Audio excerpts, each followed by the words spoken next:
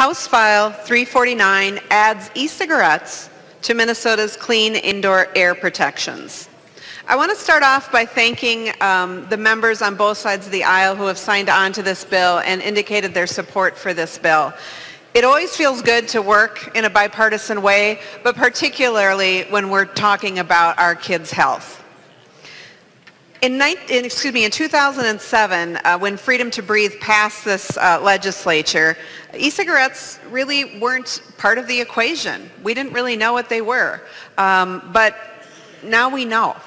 We know to a startling degree about e-cigarette use in Minnesota. In fact, 1 in 5 Minnesota high school students are users of e-cigarettes.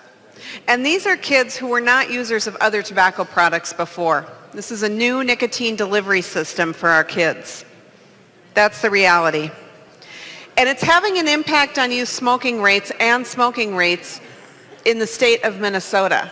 We're losing ground for the first time in over 17 years of great work by Minnesotans in helping to keep smoking rates low in the state of Minnesota. Now youth tobacco use is on the rise, and e-cigarettes are a direct cause. E-cigarettes are not a safe alternative to smoking. E-cigarette vapors contain dangerous chemicals like formaldehyde, heavy metals, and other cancer-causing agents. E-cigarettes contain nicotine. Nicotine is a harmful chemical.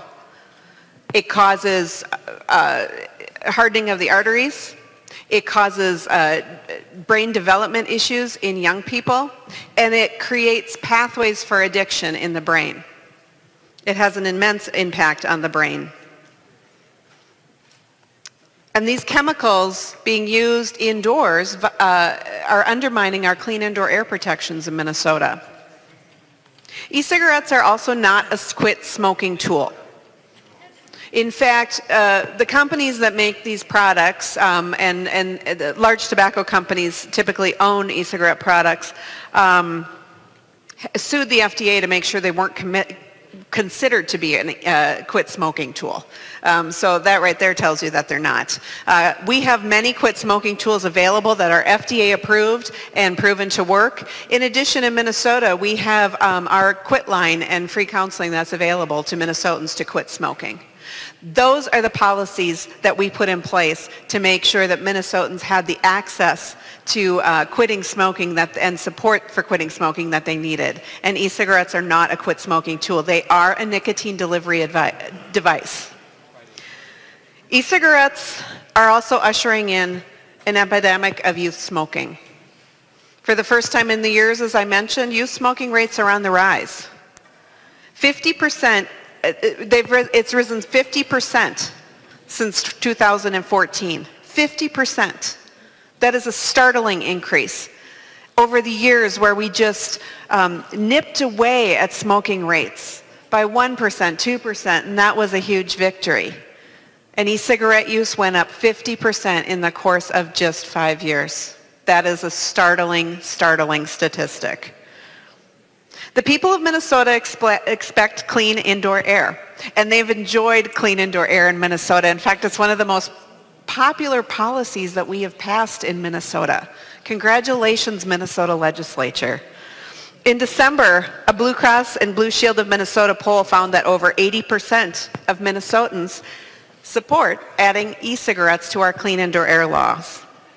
And it's not just the people of Minnesota that are out there supporting this. Over 50 communities have taken on this issue on their own and added clean indoor air to their clean indoor air restrictions, have added e-cigarettes to their clean indoor air policies. And so communities around the state more and more are being covered by this policy. And so organizations like the League of Minnesota Cities and our local governments are saying this needs to be a statewide policy. It's time for the state to take this on. And so we are working for a statewide law. In addition, we've got health organizations that are supporting us, such as the American Cancer Society, the American Heart Association, the American Lung Association. Talk to doctors, talk to nurses. This is an important health policy for the state of Minnesota. In addition, the Building Owners and Managers Association, those folks who operate our shopping malls around the state, also support this policy. I think it's important to note that. In short, members, this policy is important for the health of Minnesotans. And it's time for us as lawmakers to bring clean indoor air across the board to all communities in Minnesota and let Minnesotans enjoy the clean air that they expect in our state. Thank you, Madam Speaker and members.